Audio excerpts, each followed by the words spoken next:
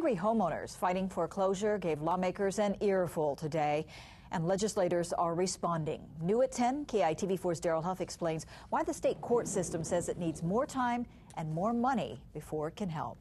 It's time to end the myth that it's the deadbeat borrower who is responsible for this mortgage crisis. Jade Brown actually did better than most, negotiating a mortgage modification on her Maui home and making trial payments for a year.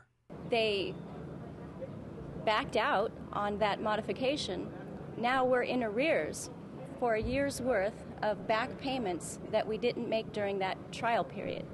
Jeannie Vance fears her family, including her 85-year-old mother, will be auctioned out too, even though she's ready to restore her mortgage.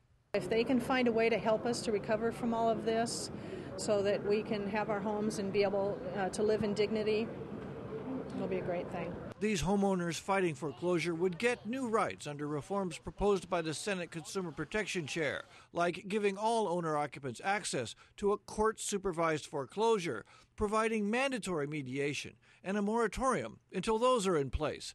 But the state court system says it's not ready. We do have a concern logistically and in terms of the resources that we would require to properly address these new cases.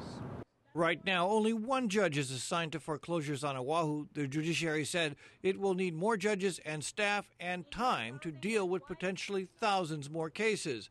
A delay, with help seemingly so close. Deja vu for these homeowners. Daryl Huff, KITV4 News, State Capitol.